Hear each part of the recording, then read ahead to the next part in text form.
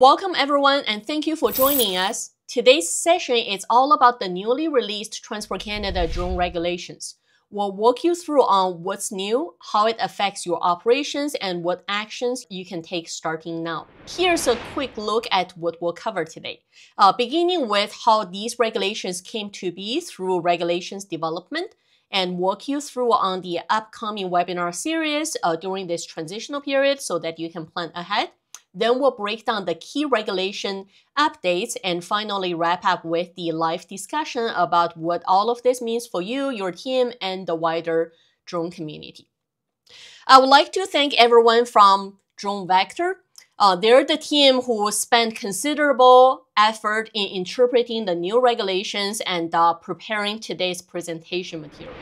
Drone Vector is a non-for-profit organization dedicated to helping drone pilots succeed through community education and innovation. It's about building a strong professional drone community together. We've created a flight facility where you can practice, connect with other professionals, and push the boundaries. Drone Vector is also working behind the scenes on advocacy to make sure your voice matters. We'll be sharing more information about Drone Vector and the programs after the official release this May. Moving on to today's agenda. Let's take a moment to look at the regulations development and how we arrived at this point. In spring of 2020 is the initial release of Notice of Proposed Amendment. Then following spring of 2021 is the fee proposal. In fall of 2021 is the consultation paper on medical requirements, especially for the proposed BVLOS operations. In spring of 2023 was the publication of Canada Gazette Part 1. We had a interpretation of the Canada Gazette Part 1 and a call to action to gather professional feedback from the industry. We shared a link of that YouTube video with everyone before today's webinar to recap the Canada Gazette 1 publication. And following that is the May 26 announcement and publication of Canada Gazette Part 2. That includes the April 1, 2025 date, which allows some regulations to be in effect for pilots to begin the Level 1 complex process. And also includes the November 4th date.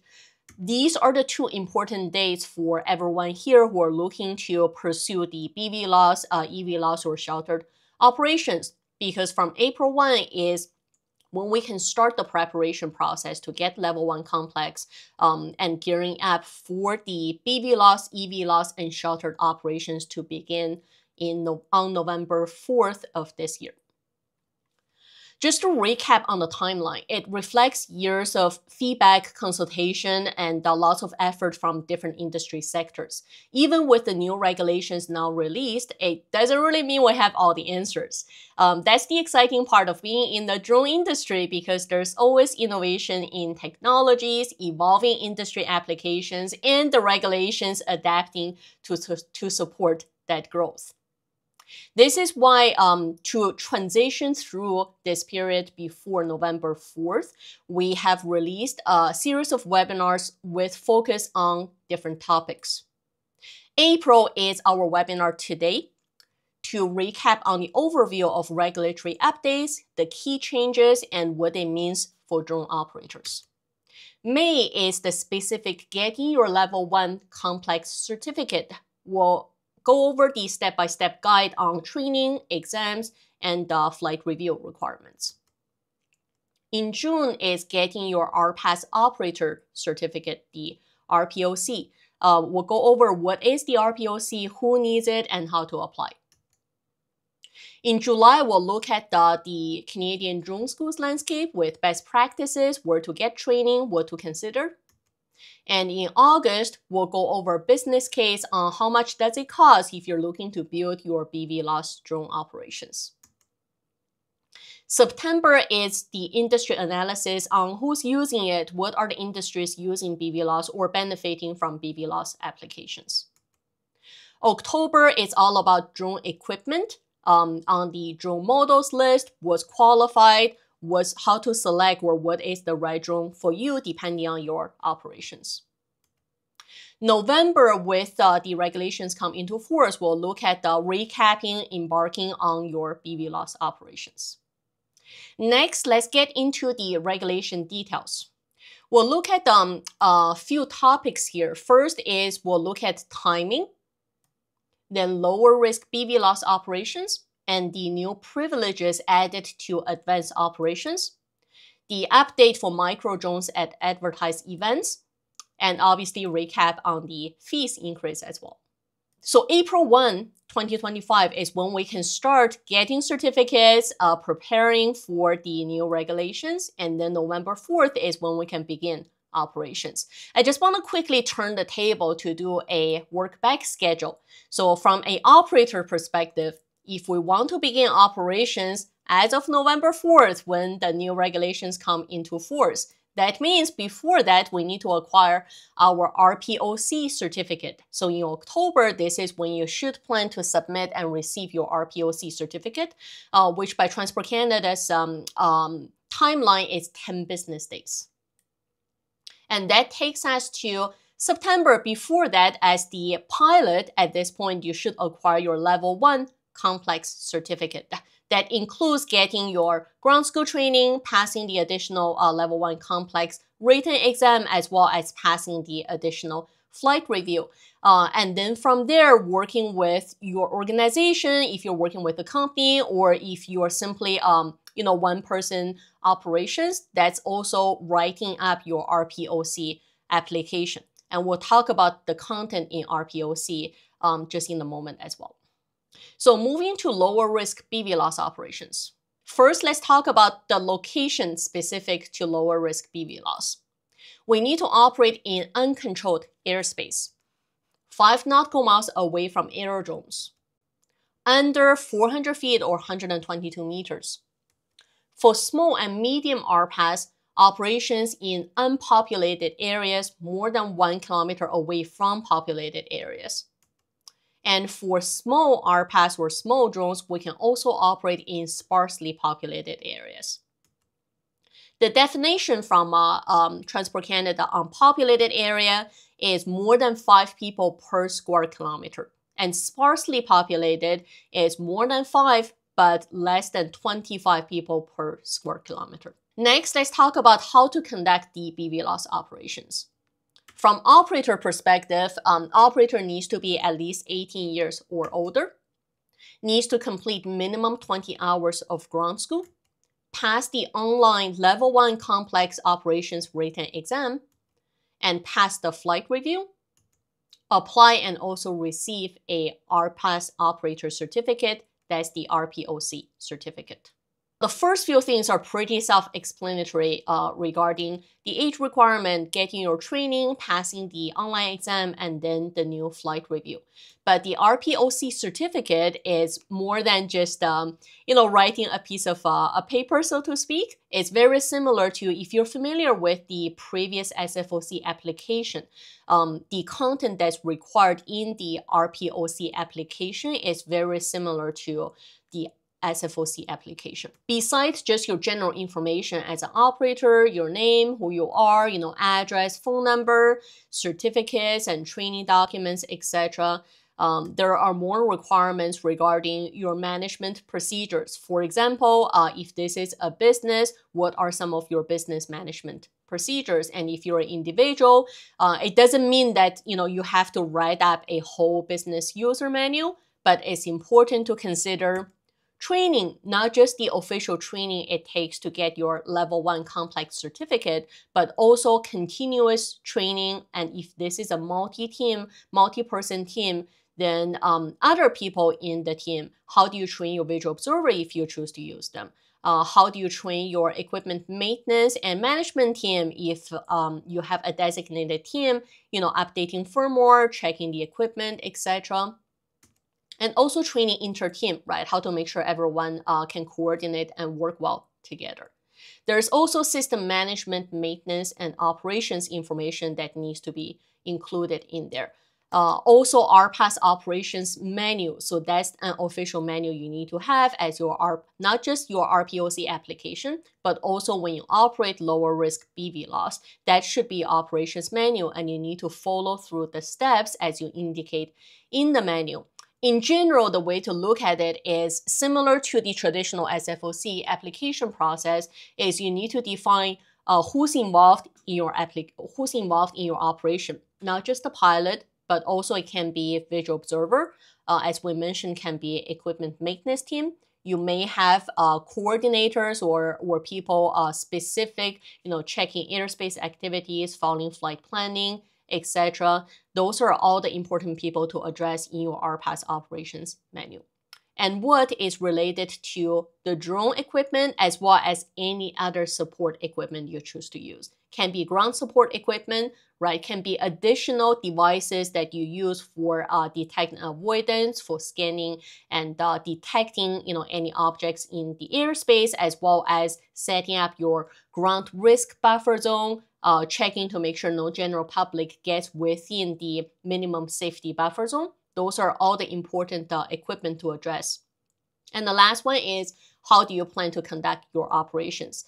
Very different, if you plan to conduct operations in unpopulated area using a small RPAS, for example, during nighttime with drone equipment that meets the safety declaration with additional in-air detect and avoidance equipment and procedures. That's very different risk level than someone who wants to operate in, for example, controlled airspace with a medium RPAS, or it can involve other complex level of BVLOS operations, which can take you away from simply level 1 complex operations, which may mean that you have to submit a more complex SFOC application.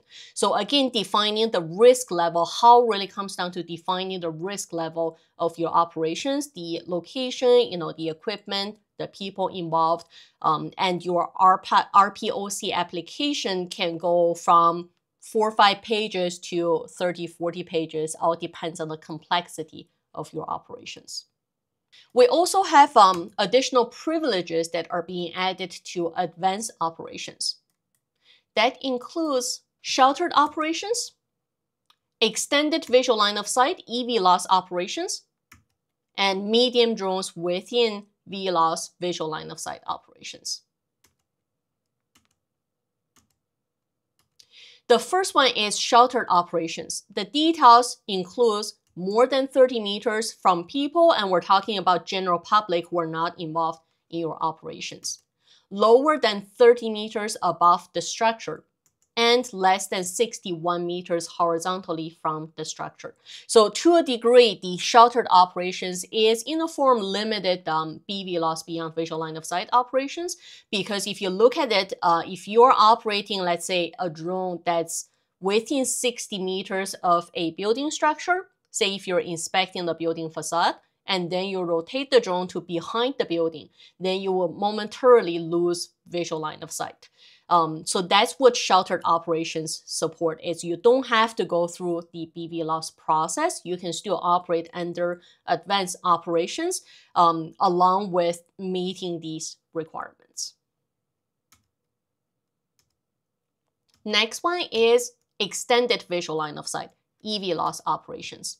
It must be in uncontrolled airspace, more than 30 meters from people. Again, that's general public.